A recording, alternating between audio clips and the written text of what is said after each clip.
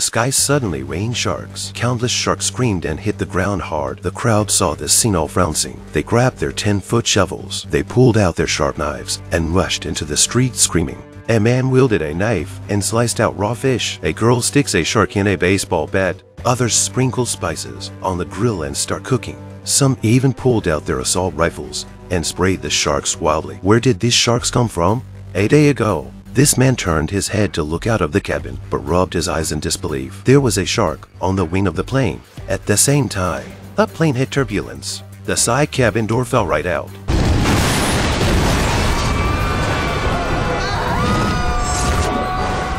The pilot was barely able to control the plane. The co-pilot let out a shriek. A shark breaks through the windshield and bites her. The pilot panics and tries to pull her out. The result is that the two of them disappear into the air together. That's when Finn, the main character of the film, comes into the picture. After finding out that both pilots are dead, he struggles to get to the cockpit, followed by his wife April. But as she reaches the hatch, she is sucked out of the plane.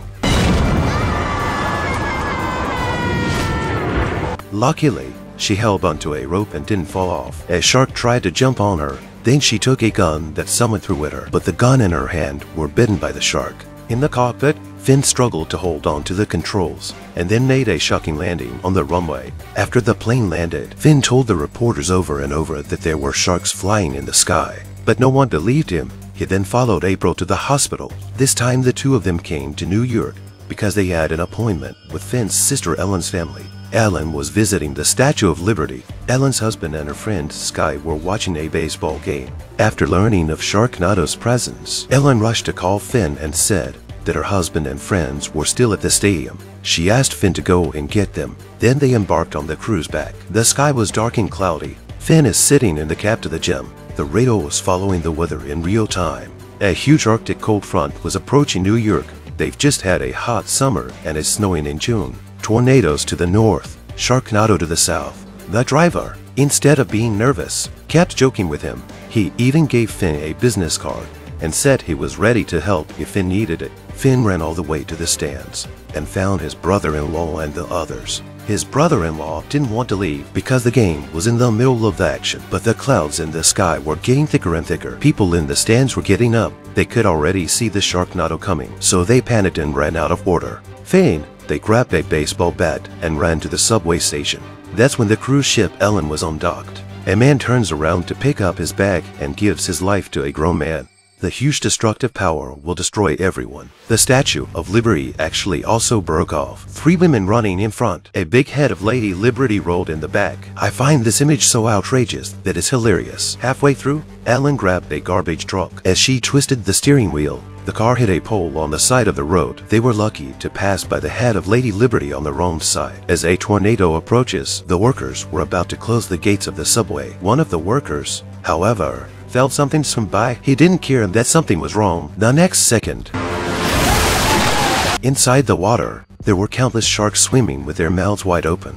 Another person was scared and desperately tried to escape, but did not avoid becoming the shark's lunch. The water was pouring out in a torrent. Finn, who was standing on the subway, heard the sound and his expression instantly sank. He told people to run to the front of the car. The door of the end car was soon unstoppable. One shark after another jumped onto the subway car. By the time they reached the next platform, the subway was whizzing by without a thought of stopping. Someone had the bright idea of pushing the emergency brake to stop the subway. Finn let the people go first. He was behind to deal with the sharks. Just as people were retreating, he fought with a baseball bat and a large shark. After they managed to escape from the dangerous subway station, Finn was still being bitten by a small shark on his thigh. The group exited the station and saw the driver Finn had been joking with earlier. Finn was looking for a store to buy a chainsaw and other tools because he had to make his own bomb. The cab circled around the city without seeing a single hardware store open. By this time, the Sharknadoes were approaching the city. Finn and the others drove to Times Square. At a pizza place, Finn asked for some propane. At first, the owner refused to sell it to him. And then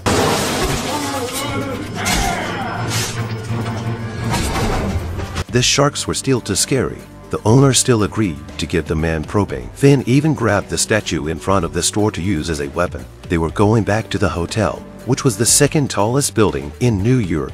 They could have blown up Sharknado on the rooftop of the hotel, but events did not rhyme as one had thought.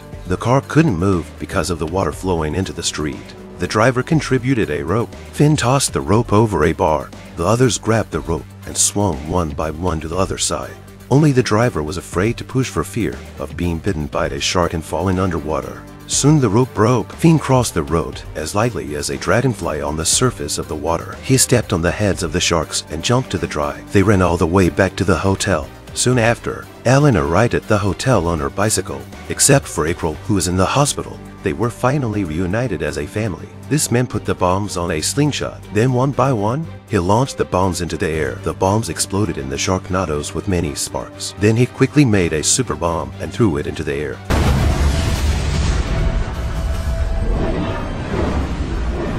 The original sharks turned into flaming sharks. They rushed down the stairs, but halfway down, they meet up with Ellen's family in a small hallway. It turns out that the water on the ground is coming up the stairs. There are flaming sharks above them and water sharks below them. What do they do now? Finn and his brother-in-law lure the sharks to the other side and manage to get the axe from the stairwell. They use the axe to break open the fire escape door and then follow the stairs to escape from the hotel. A fire truck is parked outside the door, and April is sitting on it, smiling happily. It turns out she was worried about Finn getting hurt and snuck out of the hospital. They drove the fire truck all the way to City Hall and met the mayor. The mayor told them that if the tornado and Sharknado merged, the consequences would be unthinkable.